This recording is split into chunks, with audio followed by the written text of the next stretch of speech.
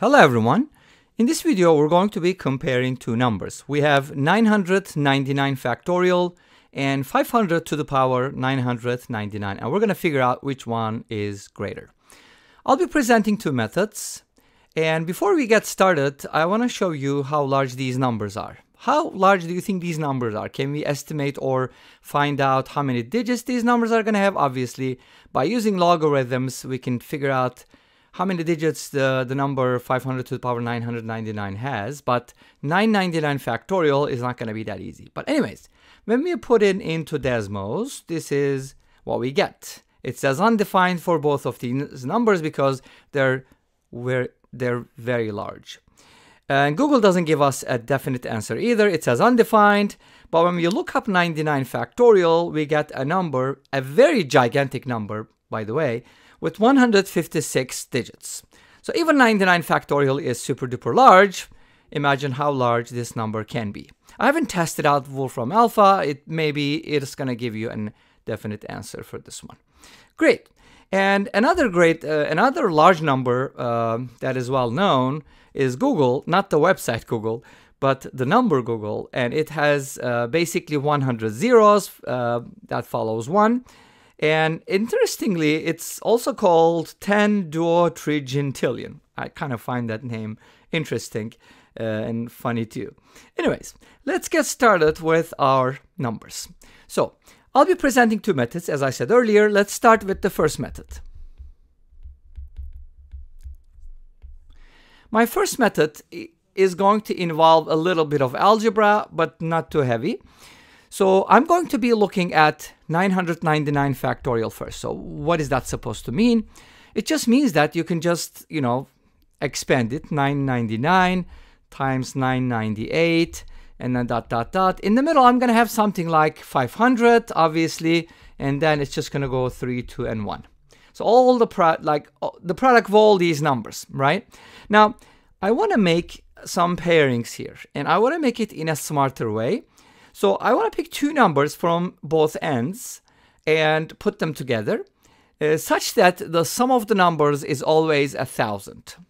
So 999 is going to go with 1, and then I'm going to use 998 with 2, so on and so forth. But what's going to happen at the end of this is that 500 is not going to pair up with anything. We have an odd number of numbers, so we're going to have a leftover, and since there's nothing that 500 can pair up with, it's just going to stay alone.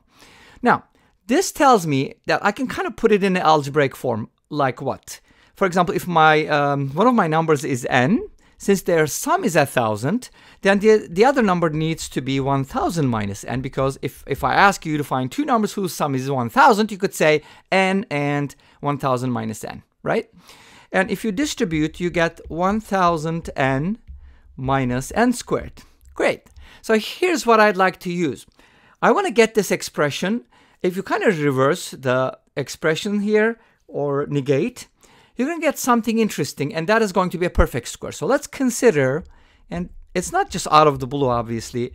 If you consider n minus 500 quantity squared, you're going to notice that you get n squared minus 1,000 n plus 500 squared. Sorry about that. Why did I write it as 500 squared? I could write it out like 25 whatever thousand, I think, right? But that's not important at this point. It's better to keep it as 500 squared. Why? Because we have 500 in our product. So obviously this is going to be greater than or equal to 0, right? You would agree that. Now, I want to leave the 500 squared alone on the left-hand side and put everything else on the right-hand side, and that's basically going to negate n squared minus 1,000n, which is going to turn that into what I want, 1,000n minus n squared. Great. So since the n minus 500 squared is a perfect square, we can safely say this is true, right? Now, but 1,000n minus n squared can be factored as n times 1,000 minus n. So we kind of got like interesting relationship that 500 squared is always going to be greater than or equal to this product. Nice. So if I use n equals 1, obviously this is going to be true all the time, but if I use particular values like n equals 1, for example, this is going to give me 500 squared is greater than or equal to 1 times 999. And then if I keep doing it, 500 squared is going to be greater than 2 times 998, ... And now you're going to notice that we're not going to use 500 because it doesn't pair up. So I'm going to end with the two numbers that are in the middle, but kind of like excluding the 500.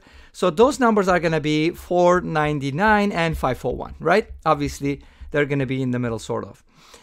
So now we're done because we pretty much considered all the numbers except for 500, which didn't pair up.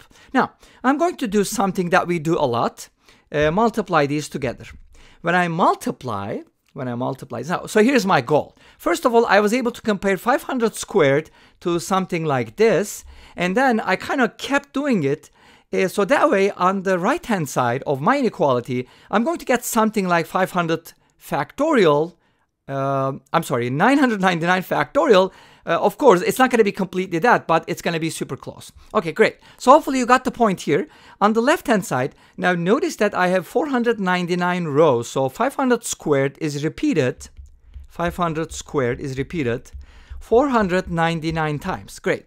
And on the right-hand side, I have 999 factorial, but I'm missing 500. So I just need to divide by 500 so that I can set them, I can set it equal to the product on the right-hand side. So what does this give me? Great. This gives me 500 to the power 998 is greater or equal to 999 factorial divided by 500. If you multiply both sides by 500, which is a positive number, you get 500 to the power 999 is greater or equal to 999 factorial. Obviously, there is no way they can be equal, but the equality comes from the fact that, these numbers are equal. So if, for example, in a perfect square, if n is equal to 500, then obviously that's going to work, but otherwise it's not going to be the equality. So we can safely say that this implies that 500 to the power 999 is the greater number. All right, that concludes our first methods. Let's go ahead and take a look at the second method. My second method is kind of different, I think. Hopefully you'll find that different too. So let's take a look. Using my second method, I'm going to start off with something weird. I know it looks weird, but think about this. We're comparing 999 factorial and 500 to the power 999. So it kind of makes sense to take the 999th root of both sides. So I'm going to take the 999th root of 999 factorial, and this is going to give me something like this. If you expand it, you're going to get 999th root of 999 times 998, ... all the way up to 2, 1, so on and so forth, right? So that's a radical expression. Now, at this point, I'm going to use the AMGM inequality. What does AMGM inequality tells me? It tells me that the arithmetic mean of a bunch of numbers is always greater or equal to their geometric mean, and the equality is attained when all the numbers are equal. In this case, obviously, they're different, so it's just going to be a strict inequality. So I can safely say that the 999th root of this product, right, which means the geometric mean of all these numbers, 999 numbers, is going to be less than their arithmetic mean, which is their sum, right? Their sum divided by the number of numbers, which is 999. Great. Now, the right-hand side on the top, I can basically evaluate it, right? So let me go ahead and turn this into the 999th root of 999 factorial, because that's what I'd like to have at the end, is less than. Now, if you look at the top, it is actually n times n plus 1 divided by 2. So that sum can be expressed as 999 times 1,000 divided by 2, and that 2 can be easily multiplied by that. So that's the sum that I get from the top, and I'm just dividing it by 999. I hope that makes sense.